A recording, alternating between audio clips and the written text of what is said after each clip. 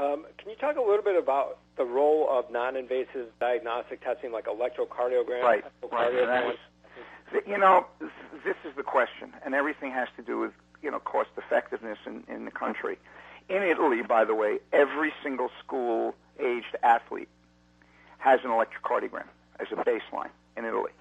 And they have pretty much wiped out sudden cardiac death from a number of causes, such as hypertrophic cardiomyopathy, which is you can screen with an electrocardiogram, Wolff Parkinson-White syndrome, what we call the prolonged QT syndrome. There are some other rarer things that are picked up on an electrocardiogram.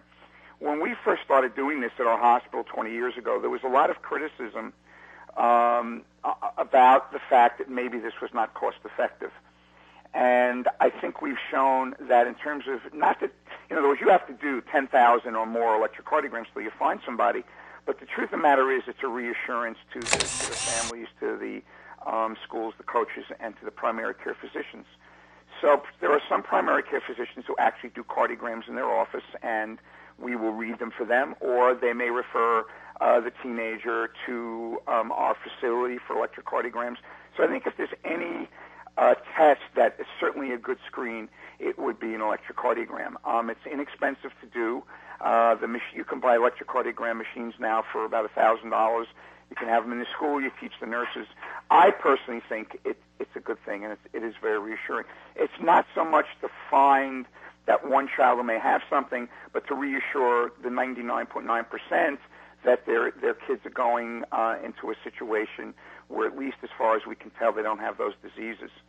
The next step after that, which we're now doing, at least in Staten Island, at some of the high schools you're probably aware of, is doing echocardiograms. Echocardiograms are better for things like Marfan syndrome, a little more specific for hypertrophic cardiomyopathy. And the other thing which we didn't mention, Mike, is coronary artery anomalies. There are some rare coronary artery anomalies that do occur in healthy individuals. We're not talking about coronary artery disease for high cholesterol, but anomalies of the coronary artery that can be picked up by echo.